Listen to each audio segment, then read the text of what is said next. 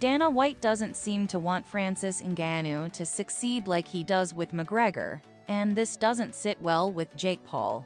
Reports show that there's a kind of beef between Dana White and Francis Ngannou, and it should be due to the fact that Ngannou left the UFC, which may have led to the fallout. It is such that many are speculating he's the reason Francis Ngannou and Jon Jones are yet to have a fight. He was once asked about a potential fight between the two, but his response was nonchalant, leaving Jake Paul unhappy. With Francis Ngannou leaving the UFC for the FPL and Jon Jones being in the UFC, a fight between them now will be difficult and would have to a cross-promotional one. Dana White took advantage of this, and his answer was, "I tried to make the fight here. They didn't want to do it. It's done. Ngannou doesn't fight here anymore. I'm not interested."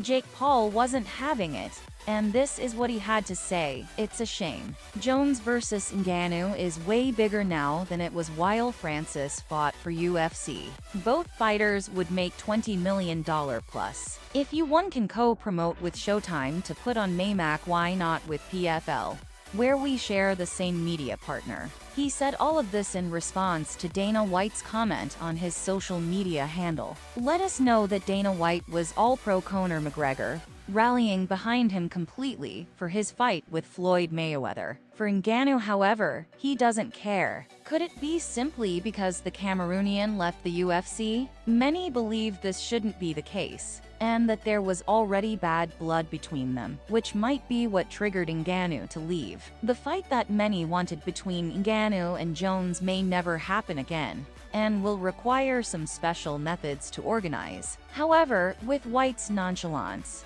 any hopes of having a match soon is already completely dashed. That's it for our video. What do you think about this? Leave your thoughts in the comments. Thanks, and see you next time.